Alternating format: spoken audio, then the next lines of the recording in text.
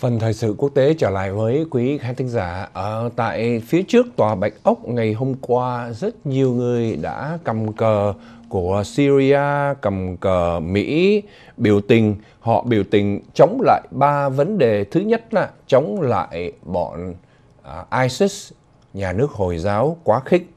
Thứ nhì, chống lại chế độ của al-Assad. Và thứ ba, chống luôn cả chính sách của Hoa Kỳ đối với Syria.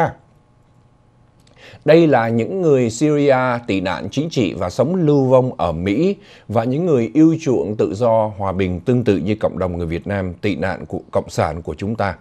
Thế nhưng những người này họ nói rằng cái chế độ al-Assad độc tài và giết hại thường dân, tại sao Hoa Kỳ không có hành động nào cụ thể để có thể đánh tan hoặc là dẹp bỏ chế độ này.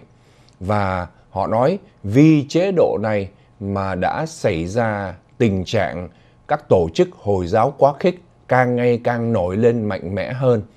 Họ kêu gọi là chính phủ Hoa Kỳ phải có hành động mạnh mẽ để có thể dẹp bỏ chế độ al-Assad này.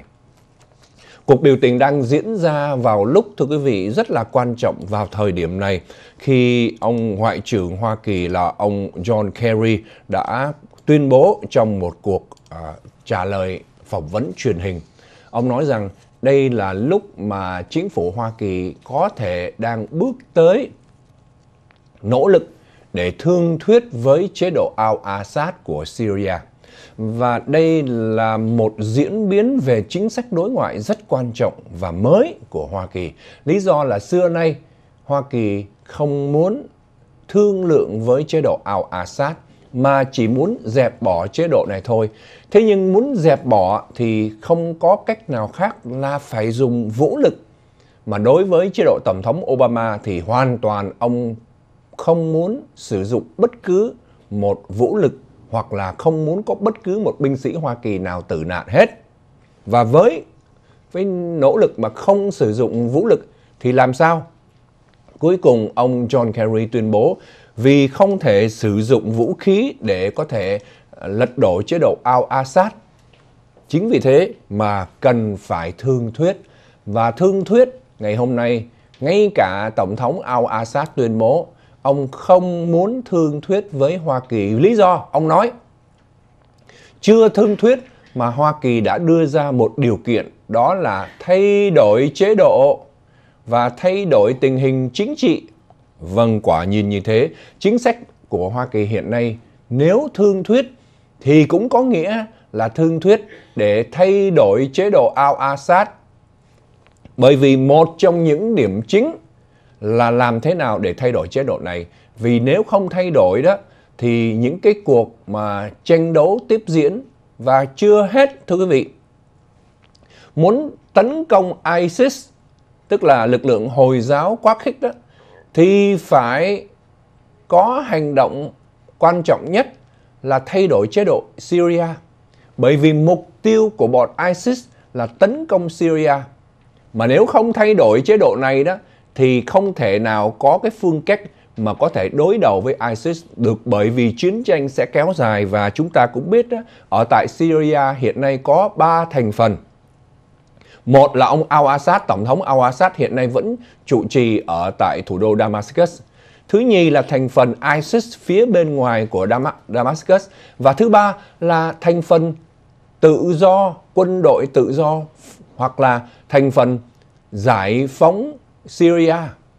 Đây là những thành phần vừa chống ông al-Assad và cũng chống ISIS luôn. Chính phủ thì muốn giúp đỡ thành phần giải phóng Syria. Và trong các nỗ lực từ xưa tới nay kéo dài gần 4 năm qua, Hoa Kỳ rõ ràng hoàn toàn thất bại trong việc lật đổ chế độ này. Bởi vì chính sách mà sử dụng vũ lực từ thời kỳ chiến tranh Afghanistan và kéo dài đến Iraq xem ra là không đạt được bất cứ một cái sự thành công nào, mà thậm chí còn có thể gây nguy hại đến tình hình an ninh nữa. Bởi vì rõ ràng sau vụ khủng bố 9/11 và kể từ khi quân đội Hoa Kỳ tràn vào Afghanistan và Iraq, rõ ràng là cho đến giờ phút này Afghanistan vẫn chưa có bình ổn. Iraq cũng chưa có bình ổn. Và từ đó đã nổi lên một cái chế độ mới, đó là chế độ sát máu của ISIS, thưa quý vị. Tình hình vẫn còn phức tạp. Đây là hình ảnh của những kẻ côn đồ Ấn Độ tấn công vào một tu viện của Công giáo ở Calcutta, cách Calcutta khoảng 120 cây số. Và những tên côn đồ này sau khi cướp bóc hôi của tu viện này đã tấn công một nữ tu, mặc dầu nữ tu này đã 70 tuổi rồi, tấn công tình dục, thưa quý vị. Điều này cho thấy thứ nhất đó là bọn này muốn phá hoại tu viện. Thứ hai là chúng, thưa quý vị, tìm cách hãm hại những người trong dòng tu này.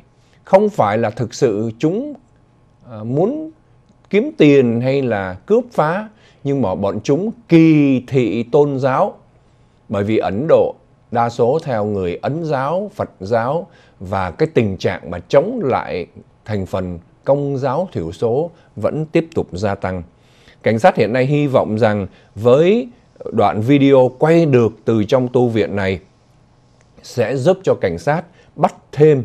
Bản tin ghi nhận đó là có ít nhất là 2 tên trong số này đã bị bắt, và dân chúng hiện nay kêu gọi tòa án hãy nhanh chóng đưa những tên này ra xử án. Thứ nhất đó là phá hoại tu viện, thứ hai là hãm hiếp một nữ tu 70 tuổi. Người nữ tu này hiện nay đang được điều trị ở trong bệnh viện, thưa quý vị.